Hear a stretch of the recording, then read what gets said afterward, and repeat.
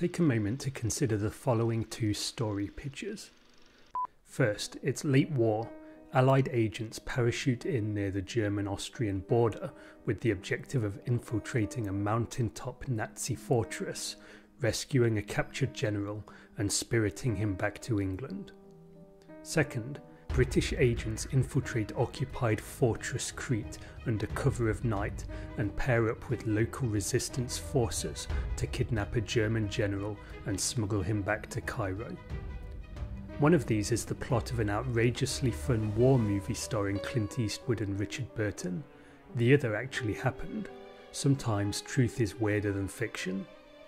MET by Moonlight may be the real-life story of W. Stanley Moss's daring Cretan kidnap mission, but it has all the ingredients of a blockbuster. Little surprise then that it too eventually got the Hollywood treatment. It also received the Folio Society treatment. They published it in 2001, and that's the edition I'll be looking at here. The book arrives in a plain navy blue slipcase that is standard Folio Society fare. The volume is bound in blue cloth with a wraparound pictorial design depicting Moss's arrival on Crete by sea. The spine bears the title in silver. The binding is sewn with black and white head and tail bands. This is a copy of the first printing, which has light blue end papers, was printed on bull-wove paper in Great Britain and was bound by Cambridge University Press. Throughout, we find the book generously illustrated with black and white photographic plates printed on glossy photo paper.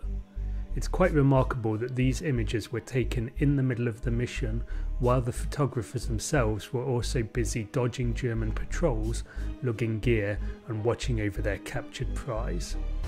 There are also a couple of maps that helpfully show where the described events took place. There's an introduction by the historian M.R.D. Foote, who offers a well-informed historical overview of the book's contents. The book proper takes the form of a diary, kept by Moss during the mission's daytime hours while hiding from enemy view.